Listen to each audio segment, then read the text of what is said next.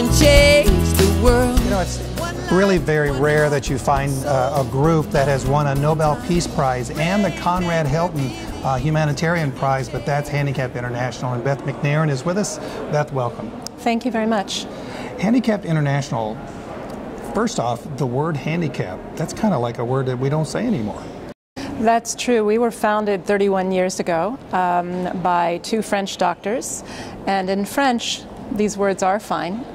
So today we're well known in our field, and so we keep our name, but it's true that we refer to persons with disabilities. We put people first rather than their disability. You know, winning a Nobel Peace Prize is fantastic, and then on top of that, the Conrad Hilton Humanitarian Prize, that's even more. But then I became even more impressed when I started looking at the website. I had no idea you are as comprehensive as what you are. What's your main focus?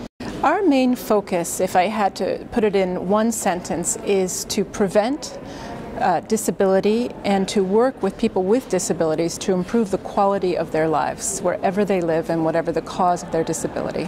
Well, that's huge. Is that so? You're both a research organization and an on-the-ground operational organization? We define ourselves really primarily as an operational organization. We were founded in a refugee crisis on the Cambodia-Thai border, and since then we have evolved to dealing with many different kinds of disabilities and many different kinds of contexts. But for us, the most important thing is the impact we're having on people's lives. Are we improving the conditions in which people with disabilities are living?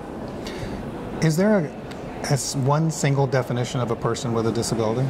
That's a good question. There's not, and that is one of the challenges we have, because as you say, if you can't count it, you can't address it. But we do know from a recent report put out by the World Health Organization that there are an estimated billion people on the planet with some form of a disability. A billion people? A billion people. That's 1/7 of the population. That's right. That's about 15%. So it is an experience that most people have within their families at some part in the course of their lives. So it's a common experience. It's one that we all share. What sets the experience apart for people in war zones or natural disasters or resource-poor settings is their ability to access the care they need, their ability to integrate into their communities, and their community's ability to understand what having a disability means. Right here on Rainmakers, we have interviewed people who are working in Sierra Leone with the amputees, and then just very recently at the Clinton Global Initiative 2013, we interviewed a phenomenal young woman who is working on her master's degree from the London School of Economics, who has had lifelong cerebral palsy. All of those people would be considered to have disabilities, and yet they all come under Handicap International?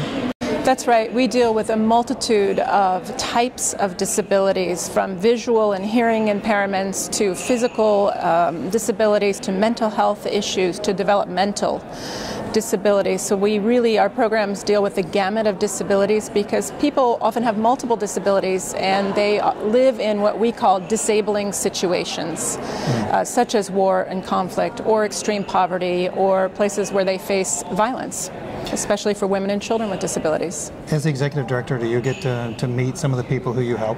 I have been very lucky to travel to some of our field programs, to Haiti after the earthquake, to Ethiopia, to Mozambique, and it's incredibly inspiring. You brought up the example of the young woman with cerebral palsy. One of the important messages that we have in terms of our advocacy is to remember all of the abilities of people with disabilities. And when we consider harnessing the strength of 15% of the world's population, or 1 billion people, in terms of their contributions to society, that's a tremendous force that we're not yet fully tapping into. And not to mention the caregivers of persons with disabilities. As we support people to be independent and to contribute as individuals, those caregivers and their families are also freed up to contribute to their families and communities. So it's a really important source of economic development. By the way, you probably hear some noise in the background. That's okay. We're right here at the Waldorf Astoria in New York at the Hilton Humanitarian Awards, and we're very fortunate to be talking with Beth MacNairn from Handicap International. Let's talk about some of the specific things you do. Something I was surprised about is that you deal with landmine issues. We do. We were founded in the midst of a refugee crisis, and specifically a recognition of the needs of landmine survivors and a long and grisly conflict that left many people amputated and with long-term, lifelong disabilities. Mm-hmm. So we are the world's most comprehensive mine action organization, and I can say that with great confidence because we address all of the issues related to mines. We clear them from the earth, we destroy them, we help communities to identify risks, so we train them. So in places where there are landmines or explosive remnants of war, we go into schools and communities and train people how to spot them and avoid them and how to alert authorities. We also deal with landmine victims. That's making sure they have access to health, physical rehabilitation services. They may need prosthetic limbs, lifelong rehabilitation care, and then providing them access to livelihoods, jobs, everything that they need to live busy and productive lives, and then the advocacy around their rights as individuals with disabilities. But not only that, we've been part of the international campaign to ban landmines, which won the Nobel Prize, so we're the co-winners, to bring this issue forward, to ban this weapon and to get all nations to sign on. And we're still working on the United States government to sign on to this mine ban treaty and join the community of nations that have decided that this weapon has no place amongst human beings. Wow. I'm surprised to be talking about landmines, though. We're talking about landmines outside of Afghanistan and outside of the Middle East. We're talking about in other places around the world, landmines still exist.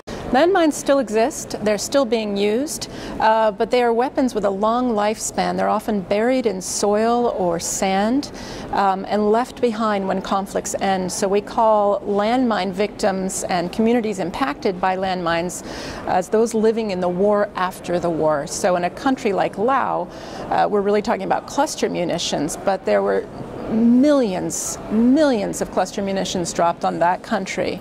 And today we still have victims of cluster munitions. A country like Mozambique had a bloody civil war where landmines were used, and I'm happy to say that Handicap International is one of the main demining agencies, and in 2014 Mozambique will be declared mine-free, which means people, well, thank you to the Mozambican people who've dealt with this and who are an integral part of our demining efforts. So that means all of that land that's been a source of danger and fear, a source of death and disability, will be declared mine-free and can be used for productive purposes, farming, schools, community life. So this is critical. Now, something that I know is underlying the surface of anyone with a disability is a cultural bias against them. That's right. How could anyone have a cultural bias against someone who had a limb taken away from them from a landmine? There are so many different cultural beliefs and stigma that play into it, and it really depends from region to region and culture to culture. But it impacts the lives of persons with disabilities because they are not fully accepted as productive members of their society. And it could be hard for us to believe here in the United States, where we have a lot of legislation, like the American with Disabilities Act, and a lot of awareness about disability. But in other countries, there's a lot of fear and stigma, and this is a really important part of our work that's transversal to everything that we do, which is to remove that fear and stigma, to help integrate people with disabilities into their societies, and to teach their communities about disability, and to bring down those barriers, those social barriers. Well, but who keeps those barriers going? I mean, is there not leadership in countries saying, you know, hey, we've had this issue before. We have children who have lost limbs to landmines. You know, there's nothing wrong with them other than the fact that they have lost a limb and they're getting over it. Why don't you? Well, I think there is a movement, and I think family members and close community members are a really important part of that movement in developing countries, but it also goes up to the governmental level.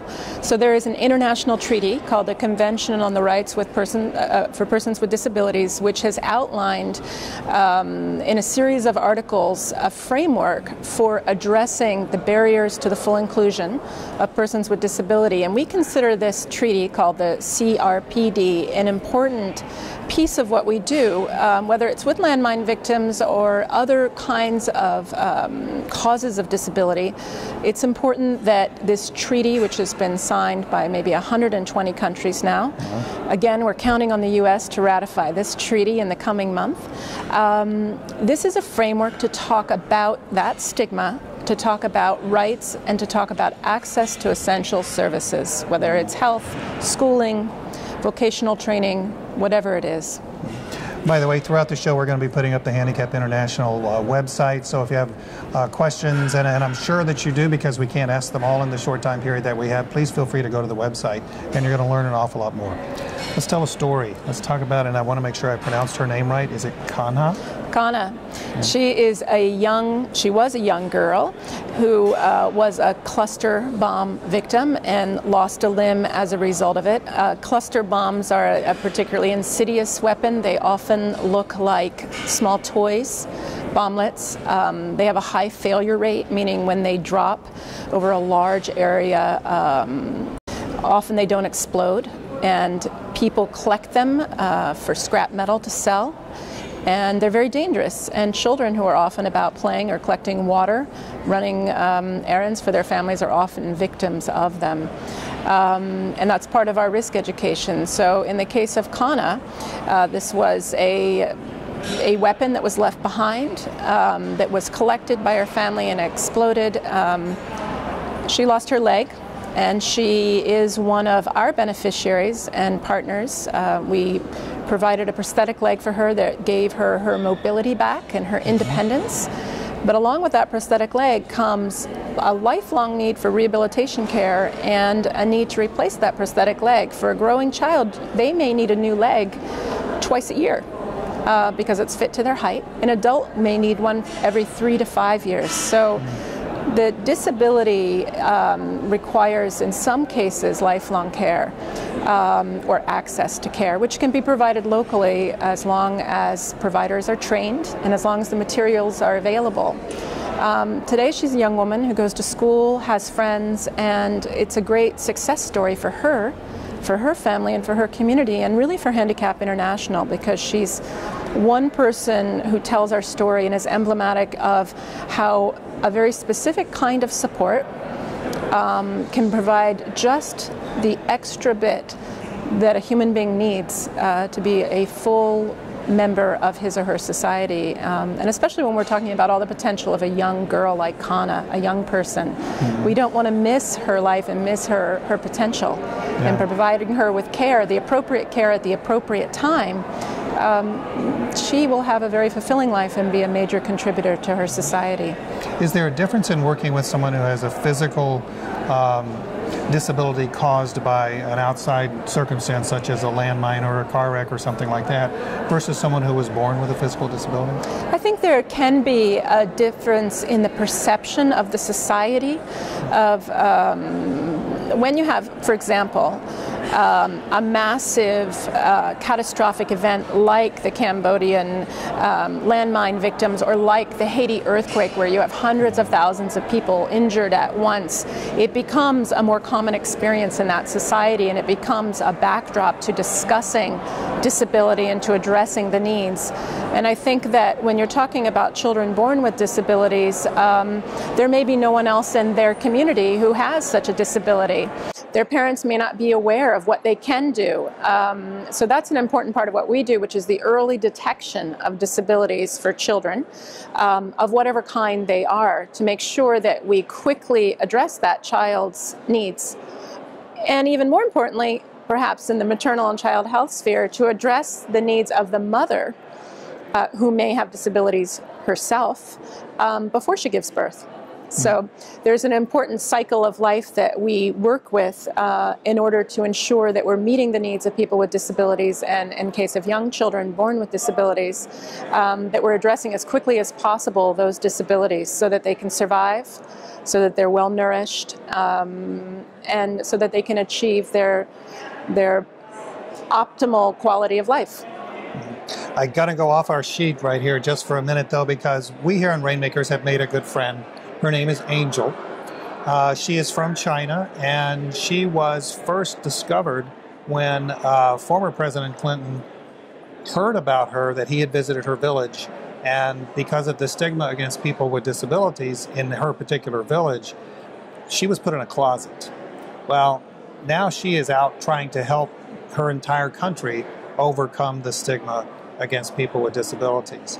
Are there different regions around the world that, we've touched on this a little bit, but are there different regions around the world that have different stigmas that they're in the process of overcoming? I think so, and I think that we talked a little bit about how disabilities can be viewed in different kinds of ways, and some of the ignorance around them may relate to witchcraft or other issues. But your story of Angel is a great story, because it's really important that persons with disability are at the center of the work that we do and the center of their own independence. They are the best advocates for themselves. And that's very important. We do a lot of work with, for example, self-help groups in refugee settings, where we say people with disabilities should speak for themselves and identify their needs, because they know best what they need. And in the case of children, it may also be working with their parents. But the fact that the young girl you're talking about has come out and become a symbol in China is part of breaking down those barriers and that stigma, that we see these people as full partners in our communities. And going back to the Disability Rights Treaty, the CRPD, that's really about putting people with disabilities at the center of the conversation and at the center of defining their own fate and their own future, and giving them that tool, that treaty, so they can advocate to their governments, whether it's local or national, about what their needs are. So in the case of disaster preparedness, it's saying we need to make whatever disaster preparedness program we have accessible to the blind or the deaf or the elderly or those with limited mobility. So people like Angel are really important in this movement to break down the stigma. Is all of what you're talking about, is it a maturation of human beings to care for others who may not be perfect?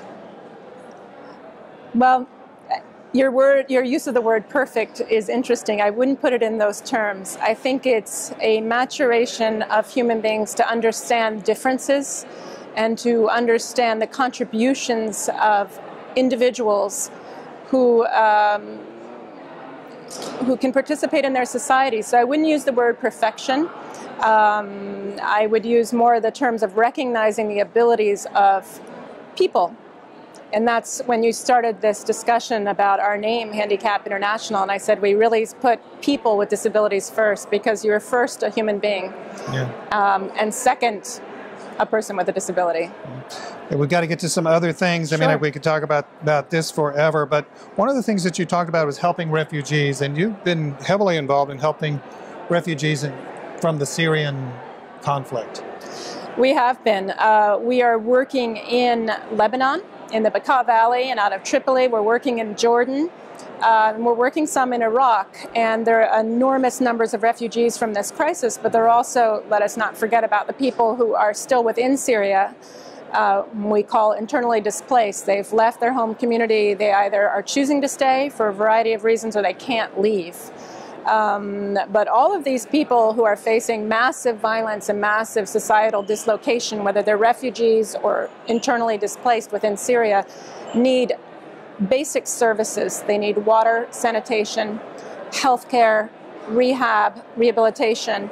There are mass numbers of injured from this conflict amongst the refugee population. It's an incredibly violent conflict, as you know. So we're seeing terrible injuries, multiple amputations in children. There's a little boy named Ammar who lost a leg and an arm, who made it to Jordan with his family, and we've been working with him to provide him with the rehabilitation care he needs, but also the psychological support he needs to continue with his life in the midst of this conflict. So in refugee settings, people are particularly vulnerable, and in a conflict like Syria, there are just huge numbers of injuries that need immediate attention, and particularly for those amputees or those paraplegics or people with neurological damage, they need very quick access to quality care so that they don't either die or develop worse complications. So that's been a really important part of our work, is to quickly identify those people, in the refugee case, leaving Syria, who need immediate access to physical rehabilitation and assessment. Isn't that dangerous for you and your workers? It is. And it is especially dangerous for the Syrians themselves. So I think we have great national staff in each of these countries. And yes, it is dangerous work. We have international staff, and it is dangerous for them. But it is a refugee crisis without parallel. It's an ongoing crisis. It hasn't stopped yet. Every day there are more people injured, more people living without basic needs. So there's a danger inherent in our work, and I think that we all accept that as part of the humanitarian space that we work in. What's the thing in your work as the executive director, what's the thing that keeps you up at night? Well, I'm the executive director of the U.S. office of Handicap International. We are based in France, where our international headquarters is located. And I think, like all of my colleagues within Handicap International, I think we worry about reaching people in need. Are we reaching them quickly enough? Are we finding them? Are they finding us? Are we able to address the multitude of their basic needs, the water, health, food, and their specific needs, physical rehabilitation, access to prosthetic limbs, etc., or mental health counseling. So I think what keeps me up is that there is an almost infinite level of need that we want to meet, or meet in partnership with other organizations. Then that's something that I've been wanting to ask about, and it's the difference in dealing with someone with a physical disability versus someone with a mental disability or a brain injury. Do you deal with that as well? We do. We do deal with traumatic brain injuries and mental health disabilities and developmental disabilities. And there are different approaches and methodologies and different specialties that we tap into amongst our technical staff who design programs with communities to address those specific needs. But for sure, you're dealing with a different set of parameters in the case of, say, a child with an amputation who has a set of needs versus a child with a developmental disability. So we have to address our programs and tailor them to the needs and to the gaps in care locally, always working with local partners too. That's a really important piece of it, because long after we're gone, there has to be local capacity there to support the population. Yeah. And unfortunately around the world we have armed conflicts all over the place. And when I was a kid growing up, we would see movies and they would jokingly talk about people who were shell-shocked. Well, now they understand that's not funny at all. Yeah. Is that something that Handicap International deals with as well? Well, the PTSD, the post-traumatic stress disorder, is something we definitely deal with. We see it not only in violent conflict like Syria, but we also see it from natural disasters. We saw it in Haiti. So it is something we absolutely address in a variety of settings, often in group conversations.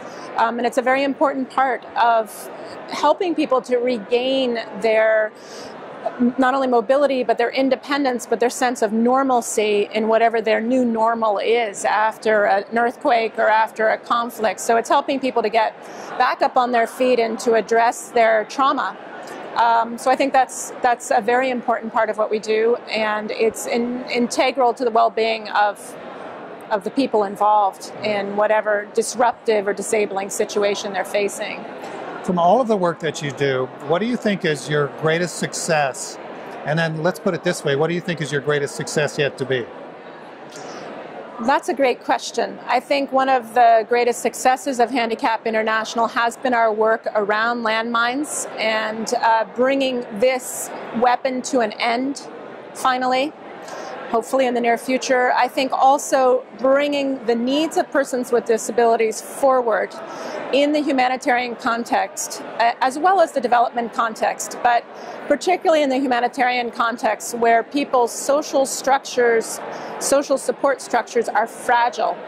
And in an instant, in an earthquake or in a conflict, they can be ripped apart.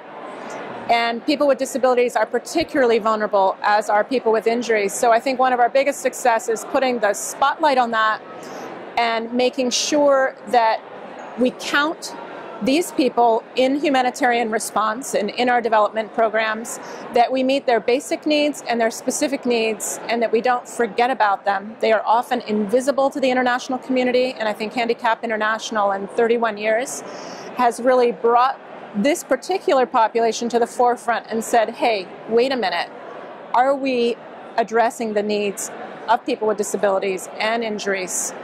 And are we making our humanitarian support, whatever that is, accessible to them?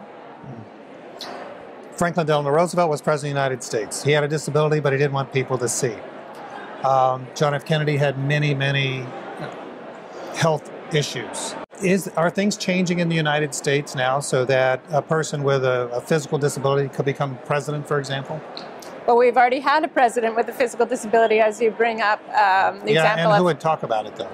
That's right, but that was a different time. I think a lot has changed in this country, particularly with the American with Disabilities Act and our awareness of not only the human rights dimension. This is really a human rights issue.